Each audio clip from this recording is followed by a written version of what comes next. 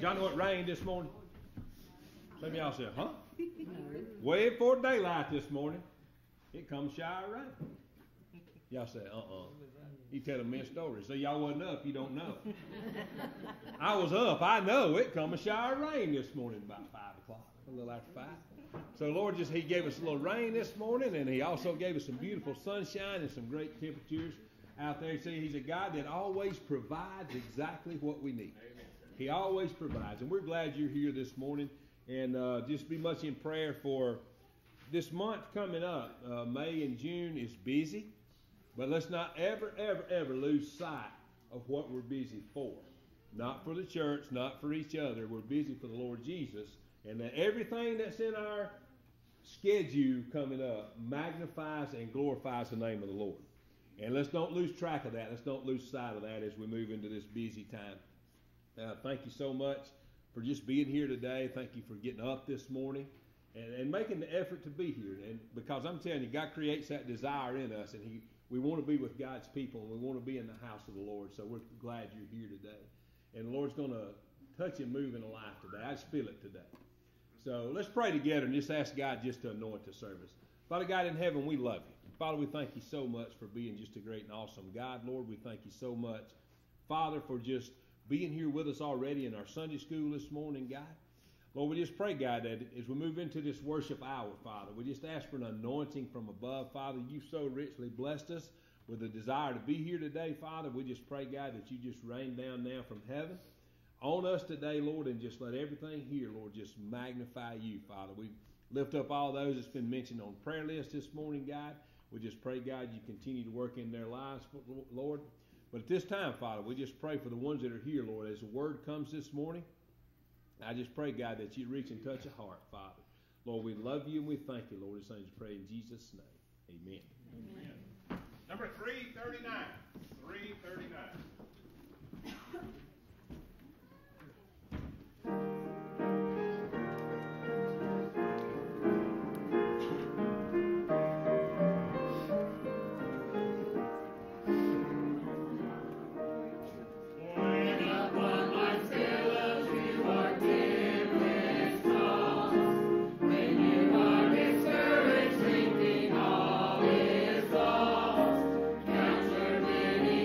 Things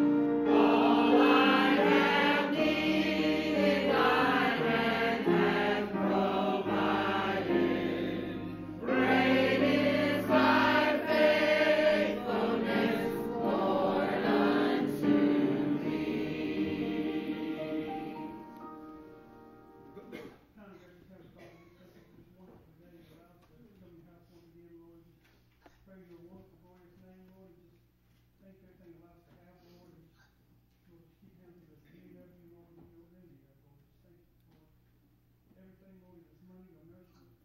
So you nurse my body, and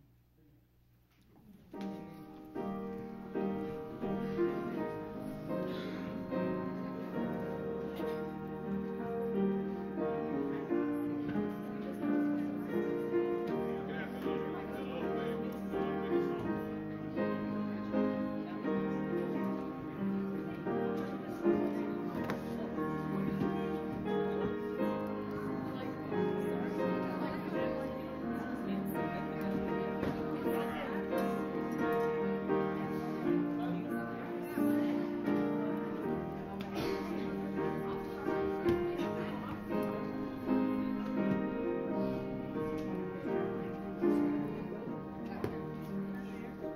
We don't have one.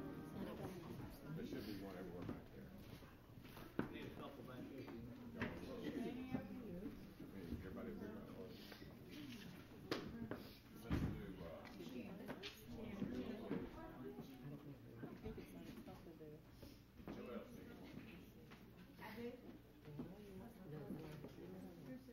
one? We'll sing 50 first. There should be one either.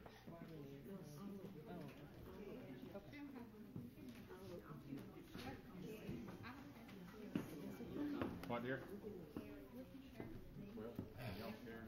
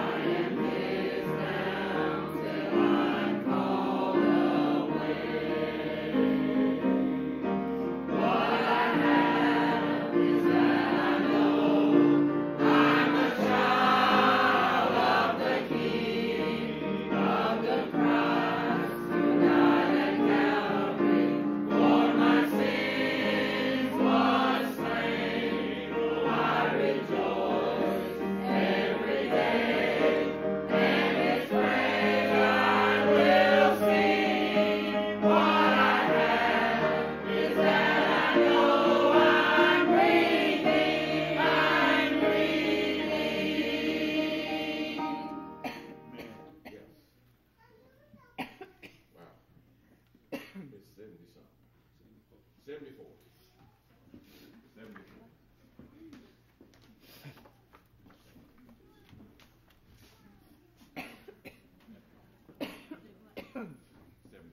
I said I had copies, but I don't know whether.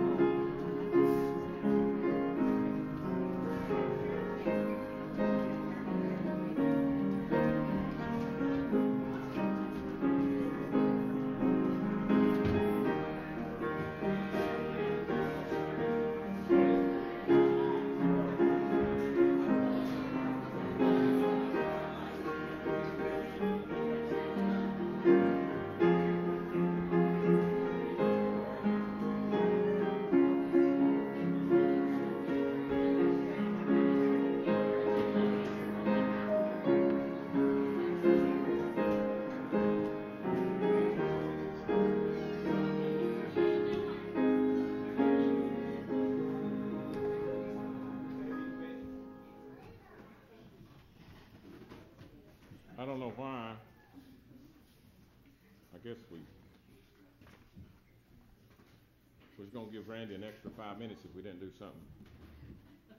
And he knows to take it. I got so. pages and notes. I know. There's just some things from some folks' lives. Everybody turn to 330. 330 in this book, please. And I'm going to ask the question. All the verses are questions, okay? But down on the chorus is the answer. We've done this before. So when you get down to that answer on the chorus, I want you to sing it like you mean it, okay? But listen to the words here.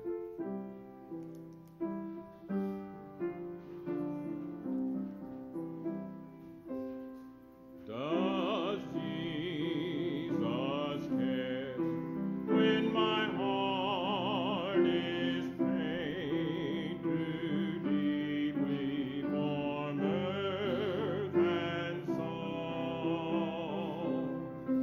As a burden's press and the cares distress, and the way grows weary and long. Sing it now. Oh yes, He cares. I know He cares. His heart is touched with my grief.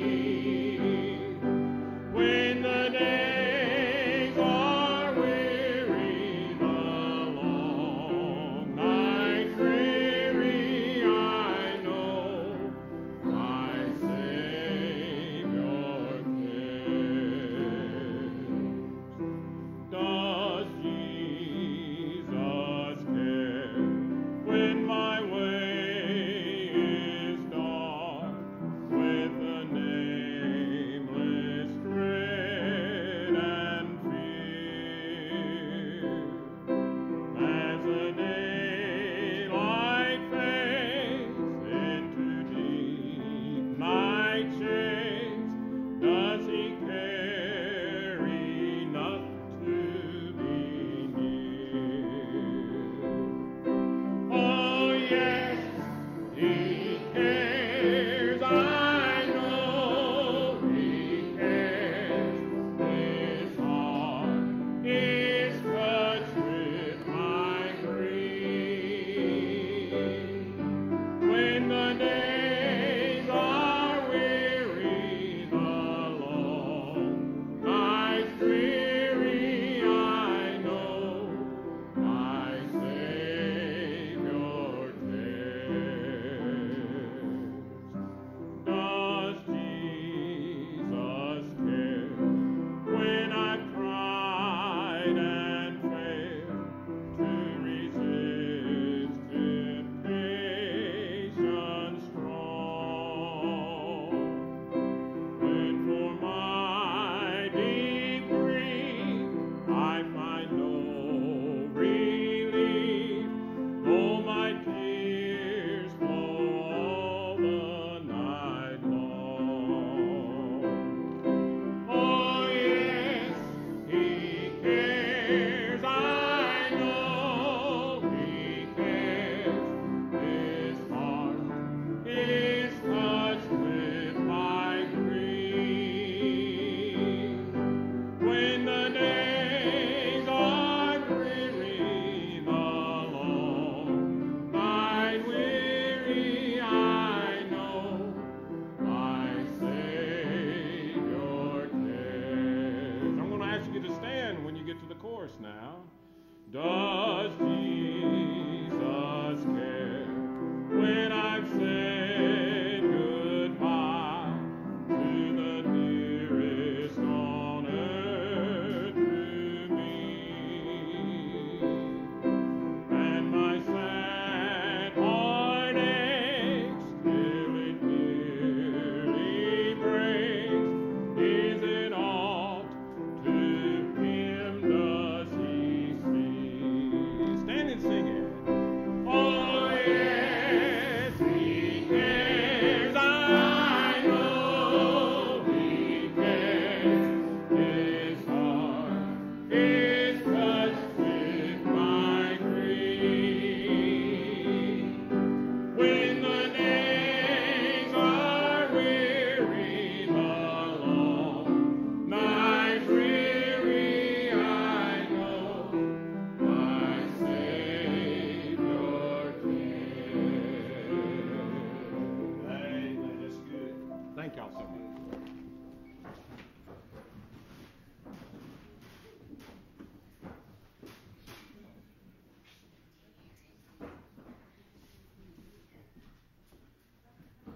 a lot of times we wonder about that, don't we? A lot of times in our life we wonder when we go through struggles and troubles, trials, and things. We wonder, does he really care? Why would he allow me to go through this? Why is this in my life right now? He cares about everything in your life right now. Because he wants the glory out of everything in your life. Even the hard times, the troubled times. And I know many of you have asked me this morning about the Turn family, what we can do to help them. It's coming. Whenever we get them kind of situated somewhere, then we will address the needs that we're going to have to help them with there. So, and thank you on their behalf for the quick response. Friday evening, one of those unseen things, one of those things you didn't know were coming, but you guys turned out and we helped them get some stuff situated and settled that evening. So thank you for that quick response. You know, everything in the gospel, listen to this, it's probably not going to make sense to some of it, is a quick response. Move quickly. Just move quickly. You sit and think too long, and you'll find up every reason in the world not to respond. When Jesus met the woman at the well and told her everything in her life, when it was time for her to go, she left that water pot and she went in the direction that Jesus sent her without anything to hinder her. So sometimes you just got to leave that water pot and go. Whatever's going on in your life, just leave that thing there and go. This morning, as you turn with me to the 15th chapter of the book of Acts, I did everything I could to skip over this. Y'all ever done that? I said, this has really got, it's not really, Lord, what I want to preach. It's not what I want to share. It's not what, you hear what I'm saying, what I want to share, what I want to preach. But God says, I've got a purpose for this. If I had not had a purpose for it, I wouldn't have put it in here, okay? So back up, look at it, read it. I want to show you some things out here. I want to help you this morning because somebody here may need some help this morning understanding the salvation of a holy God. Did you know what we do when it comes to salvation? We do exactly what takes place in this chapter, in this 15th chapter of Acts right here. We try to put so many stipulations on it sometimes that we make it so complicated that people don't understand it. We want it to be in our terms, our way, make it look like we want it to look. But salvation is pure and simple. It's through the blood of Christ. There's no other way. There's nothing you can add to it. There's nothing you can take away from it. Salvation is simple. It's the redemptive work of Jesus Christ on the cross of Calvary and the resurrection that we celebrated that third day that gives us freedom from our sin. Not nothing I'm going to do, not nothing you're going to do, except respond. Except respond. But as Paul and Barnabas made their way back to Antioch, and they were, as we learned in that latter part of the 14th chapter, they were just spending some time there, working there with the folks there, working with the disciples there. The Scripture is going to teach us something that just always understand this. They'd been through a troubled time. We saw in that 13th, 14th chapter, we saw the things they'd went through on that first missionary journey. And when they made it back, I always remember this. When God does something good, trouble's not far behind. Because the devil can't stand it when God's being glorified. He can't stand it when the church is glorifying God. He can't stand it when your life is glorifying God. He can't stand it when everything that you attribute in your life is glorifying God. The devil can't stand it. So I'm guaranteeing you, trouble's going to come. He's going to send it. In this first part of this 15th chapter, in these first 5 verses, look at what it says right here. It says, and certain men, you see that? And certain men, which came down from Judea, taught the brethren and said, except you be circumcised after the manner of Moses, you cannot be saved. When therefore Paul and Barnabas had no small dissension and disputation with them, they determined that Paul and Barnabas and certain other of them should go up to Jerusalem, unto the apostles and elders about this question. And being brought on their way by the church, they passed through Phoenicia, and Samaria, declaring the conversion of the Gentiles, and they caused great joy unto all the brethren. And when they were come to Jerusalem, they were received of the church and of the apostles and elders, and they declared all the things that God had done with them. But there rose up a certain of the sect of the Pharisees, which believed, saying that this is needful to circumcise them and to command them to keep the law of Moses. Now, when you see that right there, God had done a work, man. They had went on that missionary journey. They had shared the gospel of grace all the way through those places. And God had did an absolute work right there. We saw the ones that had come to know Christ. All of a sudden, here comes a sect of men. And I want you to understand something. They come in and say, we got to get back to the law of Moses. We've got to get back, listen to this, to the things of men before salvation can take place. Well, I want you to understand something. I can't save nobody. And ain't nothing on me or in me except Jesus Christ that can save anybody. So don't look at me and say, hey, you got to be like him to be saved. That's not true. You got to be who Christ wants you to be in salvation, not like anybody else, okay?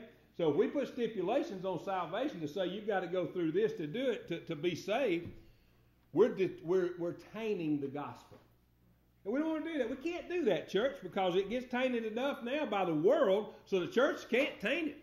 And it says this, here comes trouble. Certain men, they were associated with the church in Jerusalem, but they were not authorized by the church in Jerusalem to come to this place.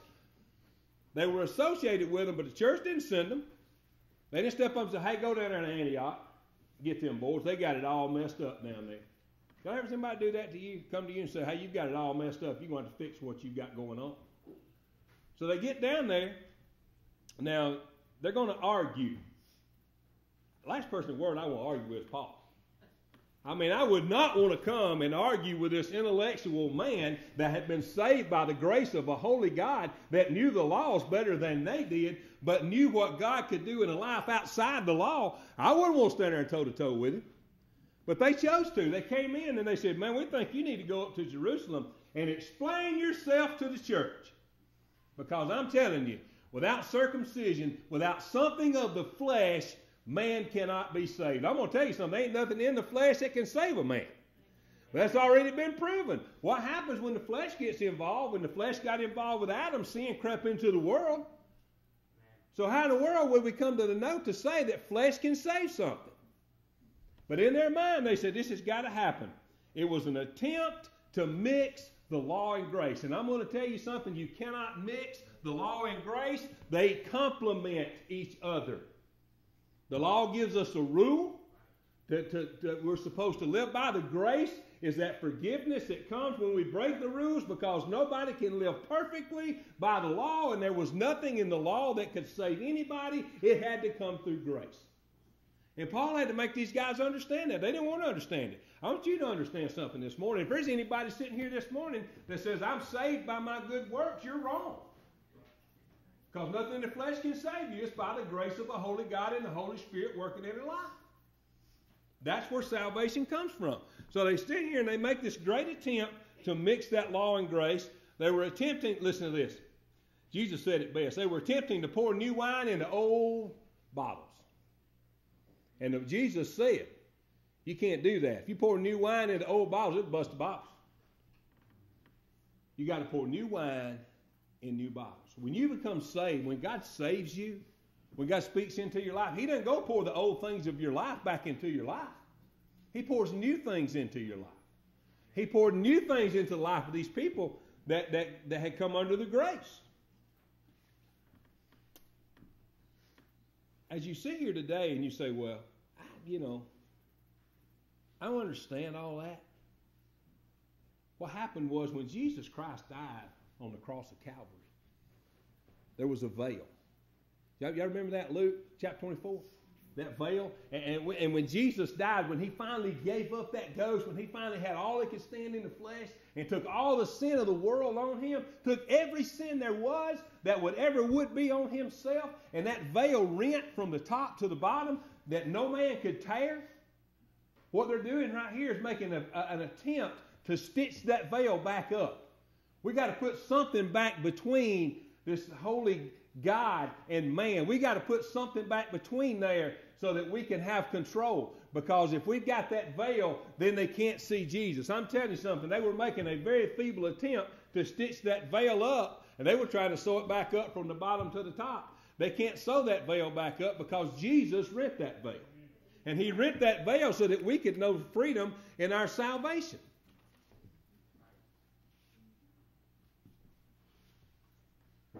They wanted to block the road.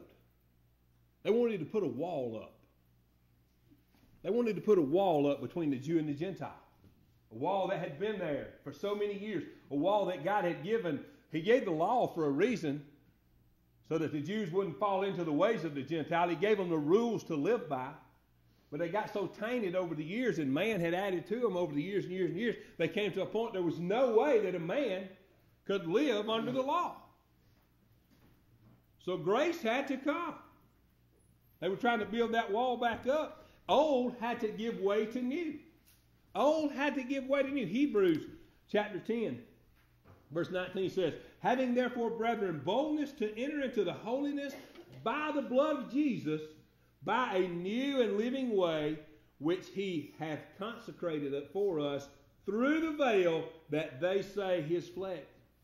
And having an high priest over the house of God, let us draw near with a true heart in the full assurance of faith, having our hearts sprinkled from the evil conscience and our bodies washed with pure water.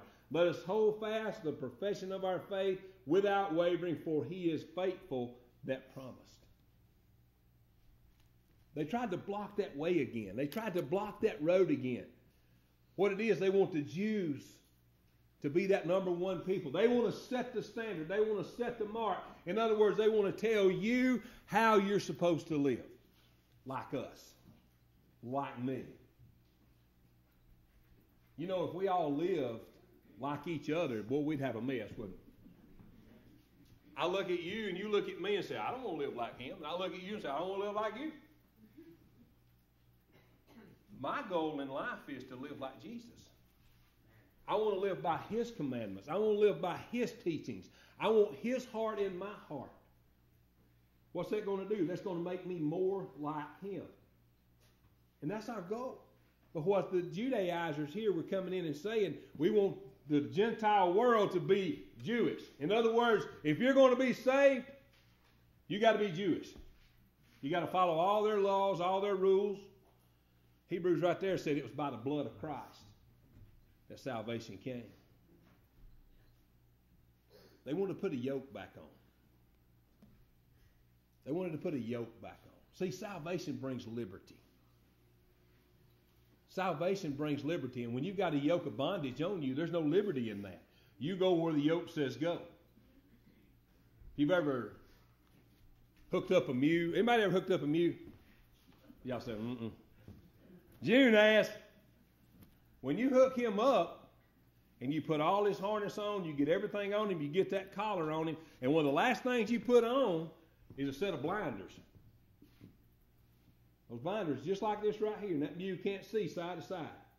No peripheral vision. All that mule can see is what's straight in front of it. When the devil gets a yoke of bondage on you, he holds that yoke of bondage just like that mule. He puts these blinders on you where you can't see side to side. All you can see is what's in front of you, and he wants to lead you in that direction and carry you in that direction without being able to see the grace of a holy God that's all the way around you. That's a yoke of bondage. That's what it'll do. And he says right here that we can't allow that to come back. We got to get that back on there. The Jew wanted that on the Gentile, but it wasn't going to happen. He wanted them back in the shadows. He didn't want their life to be a ray of sunshine. He didn't want them living in the light of Jesus Christ. If we can keep them in the shadows and we can keep them pushed back, then that salvation will come back to the Jews and not the Gentiles. They'll be on our terms. We want it on our terms. We're all like that, aren't we? We want everything on our terms. Well, you know what? It always don't work that way, does it? Not in this life. Sometimes we got to give in to the terms of others so that things can come back. We're controlling people sometimes. Anybody OCD in here? Got to have it just a certain way all the time. I see people, yeah, me. That's me. That's me. I got to be a certain way. I've got to eat the same thing, the same time, every day. My clothes have got to be a certain way, the same time, every day. You'd be in trouble at my house.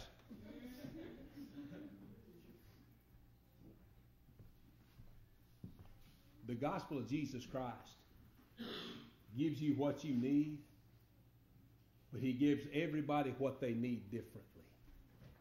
Because we're all not the same. I've got needs in my life. The questions June was asking a while ago. I've needs in my life that are not your needs. But you know what? Jesus can meet my need.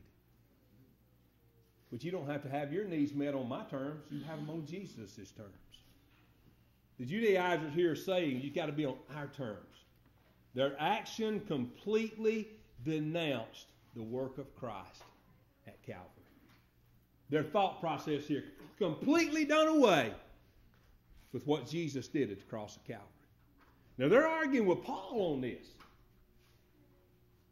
This is a man who's already been stoned for the gospel. Already been left for dead for the gospel. And they're wanting to argue with him. And if they were correct, listen to this, if they were correct, that missionary journey of grace that Paul had just come off of, everybody that Paul had come in contact with had not met Jesus.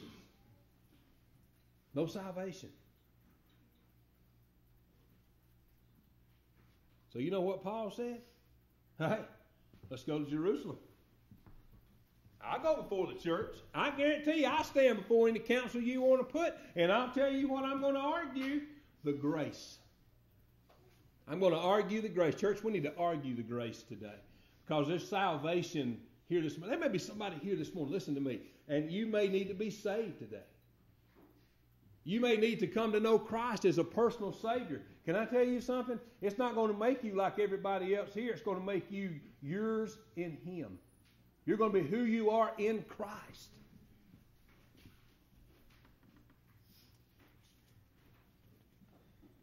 Because the Bible teaches in Ephesians that it's grace through faith is where salvation comes from. So they go to Jerusalem. And I guarantee you the ones that were starting this little rumor, the ones that were starting this battle, the ones that wanted to fight this thing, the ones that were associated but not authorized, boy, they're fixing to get way more than what they bargained for. Because they had no idea of the defense team that God had already lined up here that was fixing to speak for the gospel of Christ and not for the ways of man. Because I'm going to tell you something. When the gospel really gets a hold of you, the ways of man don't matter anymore. It's about what Jesus Christ wants you to do with your life. So as they move into Jerusalem and they stand before the church there, look at what verse 6, look at verse 6 through 18 with me. Excuse me. And the apostles and elders came together to consider of this matter. And when there had been much disputing, oh, look here. Peter rose up and said unto them, Men and brethren, you know how that a good while ago God made choice among us that the Gentiles by my mouth should hear the word of the gospel and believe. And God which knoweth the hearts bear them witness, giving them the Holy Ghost, even as he did unto us, and put no difference between us and them, purifying their hearts by faith. Now therefore why tempt ye God to put a yoke upon the neck of the disciples, which neither our fathers nor we were able to bear? But we believe that through the grace of the Lord Jesus Christ we shall be saved, even as they. Look at what Peter did right there. Peter stands up and he said, I've heard enough. I've heard enough. This is Peter. Wait a minute. You know what I love about this? This is how you know that God can work in your life. This is that impulsive Peter. This is that Peter that stuck his foot in his mouth 1,000 times to get to this place right here. This is Peter that denied Jesus as he was on the way to the cross of Calvary. This is Peter that drew his sword and cut that ear off in the garden, and Jesus had to calm him down. This is Peter that let his flesh take over so many times, but he sat patiently, and he listened, and he waited, and when the time was right, he stood up, and it was on. That's an example of what salvation can do in your life right there. That's where salvation can bring you out of that impulsive part of your life, and you can wait on the things of God. But Peter stood up, and when Peter rose up, he took a look back. See, what Peter done was looked at the past. He said, let me tell you something. Look back at what God did. Who knew that I would preach? Who knew that my soul would be filled with the Holy Ghost? And who knew that God had given me the keys of the kingdom? See, in Matthew chapter 16, verse 19, he told Peter, he said, I give you the keys to the kingdom. And let me tell you what Peter did with it right here. He unlocked it. He began to unlock the kingdom. He began to open doors. He opened them first to the Jews. Acts chapter 2, when he became filled with the Holy Ghost, man, he began to preach. And it said 3,000 souls were added that day, man, as he just flat out preached right there. And he didn't do it through himself. He didn't do it through the law. He didn't do it through anything of him. He did it through the fullness of the grace of a holy God. Amen. But then in the 8th chapter of the book of Acts, he began to preach to the Samaritans. And what he did, he says he opened his mouth and boldly the gospel of Christ came out. And he preached salvation through grace. Not any law in there. But then he moved on to Gentiles in Acts chapter 10. He preached. What did he preach? Oh, you've got to be circumcised. You've got to come through here. And you've got to do it this way to be saved. No, he preached the gospel of Jesus Christ and the grace. And the Holy Ghost came in and did what? Saved them. Cornelius and his whole house was saved through the grace of a holy God. He says, y'all remember that? Y'all remember these things? God gave the Spirit to the Gentiles. He says right there, he says, what did he give to them? He said he gave the Holy Ghost to them. He said he gave the Holy Ghost to them just as he did us. He gave them the Holy Ghost. If God wanted them to be saved under the law, he'd have never even had to send the Holy Ghost. He'd have sent a false teacher through there to save them under the law. If they had not been saved, he never would have given the Spirit. Can I tell you something? You don't have the Spirit outside of salvation. You do not have the Holy Ghost living in you outside of salvation. Now, the Holy Ghost will come and speak to you. Sure will. But he don't live and rule your life outside of salvation. It's when you accept him, that's when you get that in your life. Thank God for it. Because he has to lead me every day. He has to constrain me every day. He has to hold me every day. But what he did, see, through grace, God erased the difference. Grace erased the difference between a Jew and a Gentile. And it made them equal. Because, can I tell you something? The Jew had grace just like the Gentile. Either could have it. See, God taught Peter. Remember right before he went to Cornelius' house, that it's not what goes into the body. It's about what grace can do in a body. But then Peter steps up and he says, man, why in the world would we want to put a yoke back on something that God's removed it from? God's removed that yoke. Why in the world do we want to put that yoke of the law back on? God's took it away through the blood of Christ. Why would we want to put it back on? Church, can I tell you something? We're so guilty today, we continue to try to put that yoke back on. We continue to try to put that yoke back on. Let's let the yoke be gone. I love that song, He Set Me Free. Love that song. Because it says, once like a bird in prison I dwell. No freedom from the sorrow I felt. But listen to this. Then Jesus came and wait, he listened to me. And glory to God, he set me free. He removed that yoke of bondage when I cried mercy unto him and he gave it to me. Why in the world would we want to put it back on? Why would we want to snap it back down? Jesus said, Matthew chapter 11, verse 33, my yoke is easy and my burden's light.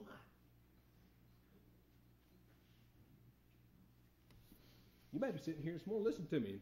I want you to hear this. You might be sitting under a yoke of bondage today. His yoke is easy. His burden's light. You don't have to tote all that. He'll take it away from you. But as Peter sat and pled his case, man, he laid it out there. And I'm guarantee you, the whole church council, everywhere, how many was sitting there, I bet they're going, what just happened here? Wait a minute. Peter divided you. We know that. But all of a sudden, grace took over. And Peter spoke truth. And the church is going. That's what happens today. When the truth comes out of somebody and begins to be proclaimed in the church, we all go, what just happened there? So there was Peter, that first line of defense right there. And he went to the past. Verse 12, look at this. Look at Paul and Barnabas. Look what they did. Then all the multitudes kept silent. Man, Peter done silenced the crowd. Look. And gave audience to Barnabas and Paul, declaring what miracles and wonders God had wrought among the Gentiles by them. Let me tell you what God had done on this journey that we were on. We presented the gospel. We taught salvation through Christ. And guess what? Thousands of people came to know Christ as a Savior. And that was just right here not too long ago. Miracles and wonders, and he's still doing the same. On our way here, we stopped. And man, we saw people saved on our way to Jerusalem. That's right now. There's nothing any glorious than seeing someone saved by the grace of a holy God. And you got to understand something too. The book of Romans and the book of Galatians that preaches on this liberty in Christ and salvation in Christ, they weren't written yet. They didn't have them to go by. They had the word of these men. So Paul and Barnabas stood up and began to talk about what Christ is doing now. You see what happened in Peter's life. You see what Christ is doing right now with Paul and Barnabas. And then here comes one that nobody saw coming. Nobody saw this shut the church up. Y'all ever seen that happen in a church? All of a sudden God got a hold of one that nobody saw it coming. And man, he just floored everybody. Look at that next verse. And after they had held their peace, James answered, saying, Men and brethren, hearken unto me. Listen, Simeon hath declared how God at first did visit the Gentiles to take them out a people for his name. And to this agree the words of the prophets, as it is written. Look at verse 16. As this I return, and will build again the tabernacle of David, which is fallen down, and I will build again the ruins thereof, and I will set it up, that the residue of men might seek after the Lord, and all the Gentiles upon whom my name is called, saith the Lord, who doth all these things. Known unto God are all his works from the beginning of the world. Wherefore my sentence is that we trouble not them from among the Gentiles are turned to God. But that we write unto them that they abstain from pollutions of idols and from fornication, from all things strangled, and from blood. For Moses of the old time hath in every city them they preach him, being read in the synagogues every Sabbath day. All of a sudden, this James comes on the scene. And this is not James' brother John. Remember, he's already laid his life down. This is James' brother Jesus. The one that didn't even believe his own brother was the Messiah until after the resurrection. That's grace. After he lived in the house with Jesus, but didn't realize he was the Messiah. Wouldn't believe it until after the resurrection. And now he pipes up and he says, listen to me. You've heard from the past. You've heard from the present. We need to worry about what the future is going to take place, because I'm going to tell you something about grace. I've been saved by it. Not only that, I'm not going to answer you in myself. Let me tell you what I'm going to do. I'm going to answer you through the Word of God right here.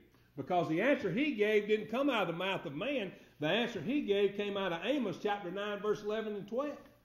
He said, this is what the Word of God says about the future of the church, the future of Jesus Christ, the future of the lands, the future of heaven. This is what it says about it. He said, I'll take the remains and I'll take the residue of the Gentiles. And boy, you know he floored them when he says this in the latter part of verse 14. He says, to take out them a people for his name. So the Jews were a people for his name. That was their thing right there. We're the people of God. He said, hey, he visited the Gentiles first. Hey, he went to the Gentiles first.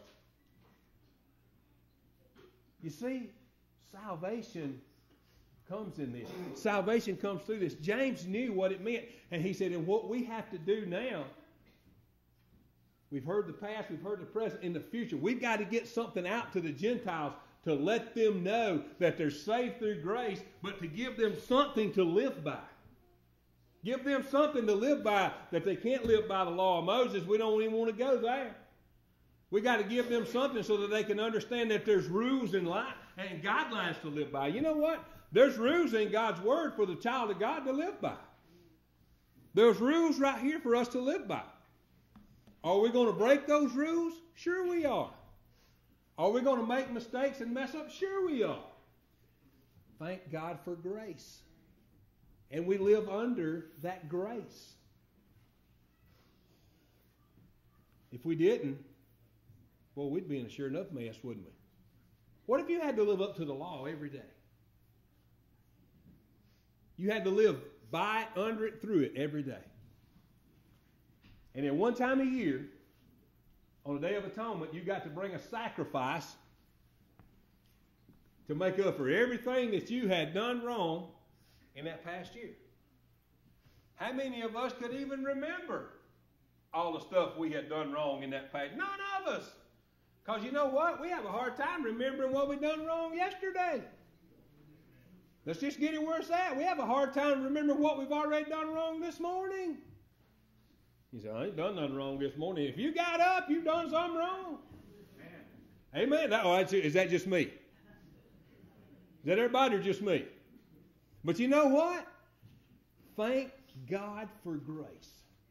Because I can come to Him in repentance. I can ask forgiveness of my sins. And the Bible teaches in the book of Romans that's there now that the wages of sin is death, but salvation comes through the blood of Jesus Christ.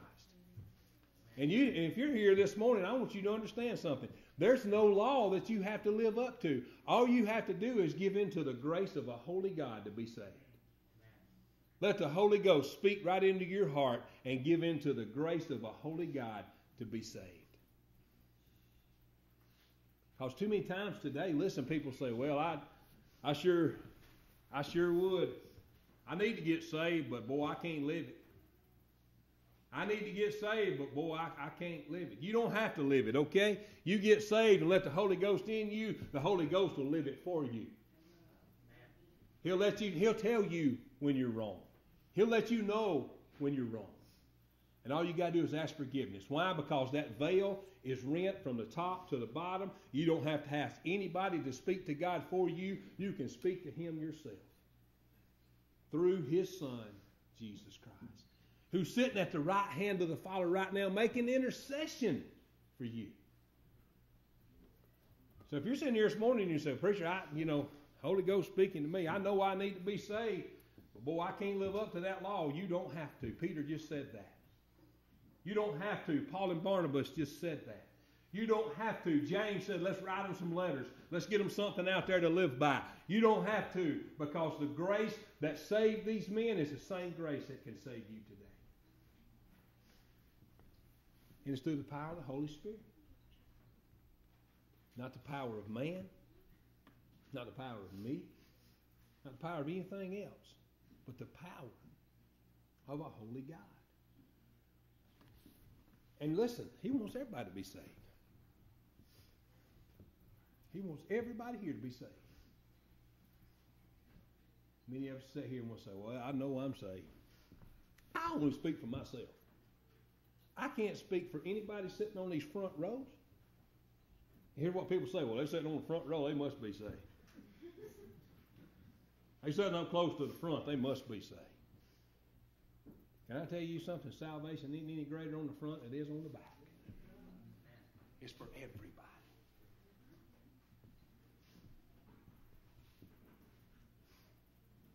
Romans 1:16. For it is the power of salvation to the Jew first and then to the Gentile. There's no separation.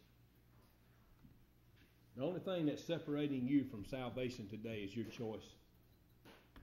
Is your choice to say, I need to be saved.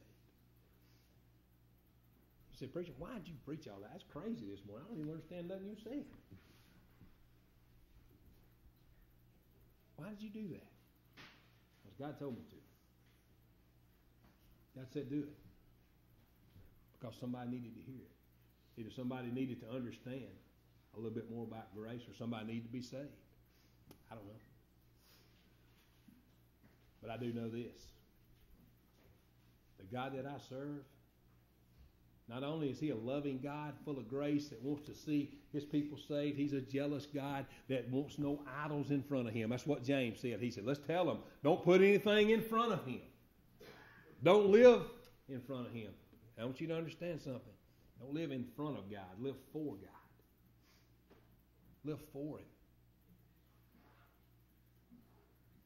Do y'all believe there's a world out there that needs salvation? Amen.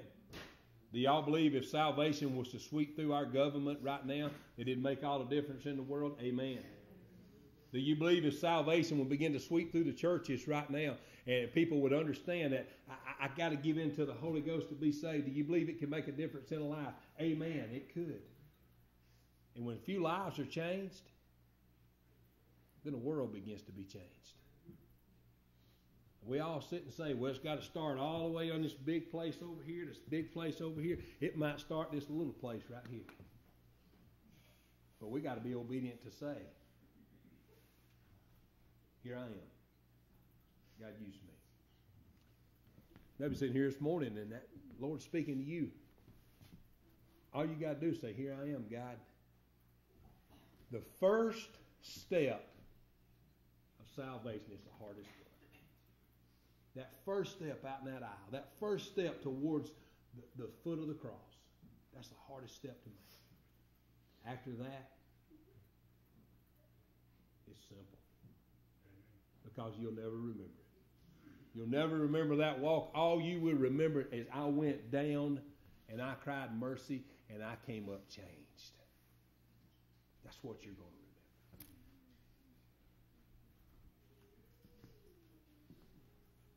That Roman road to salvation, they didn't have it, but we do.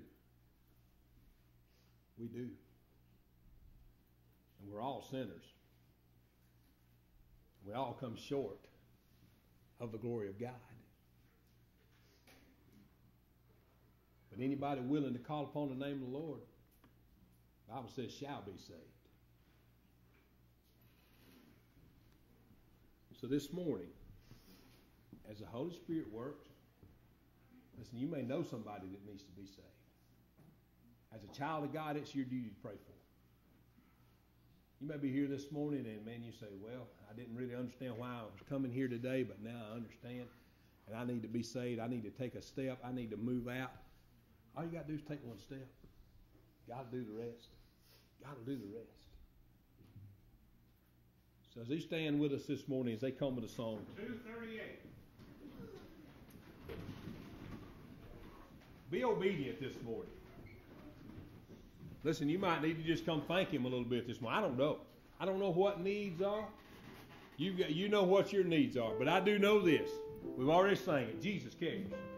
And He cares for you and about you this morning. So as we sing this morning, you be obedient to the Spirit.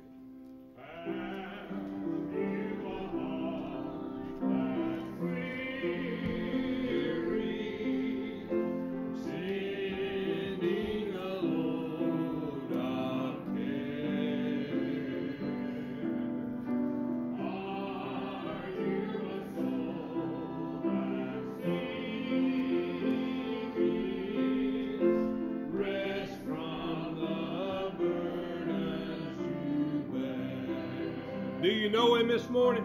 One step's all it takes. One step towards Jesus, all it takes this morning.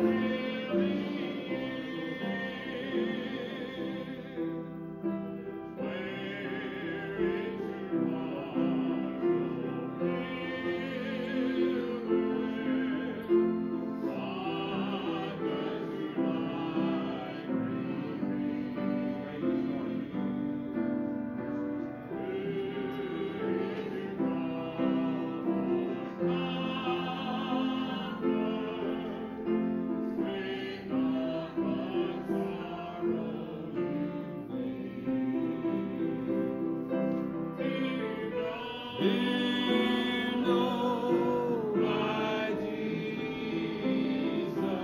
Do you know him this morning? Do you know him as a personal Savior this morning?